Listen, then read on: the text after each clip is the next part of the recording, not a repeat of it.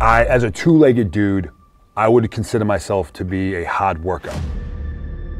It wasn't until I got my legs shut off by a machine gun and set my sights on going back to an SF team that I found a whole nother dimension of work ethic and productivity.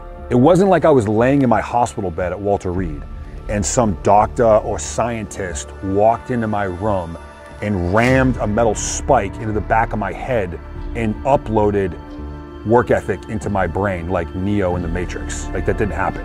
It was already there the entire time. I firmly believe that that exists as an option for everybody. However, yeah, few, I feel, tap into it. There's really two ways I see as being the most critical components of doing that. And that's through our relationships with both fear and pain. Fear is that response from our brain to keep us alive. Because again, that's what the brain's primary responsibility is. Pain, right? The notification of impairment or damage. The ability to modify our relationship with both pain and fear, I am convinced, is what allows us access to a higher degree of work ethic.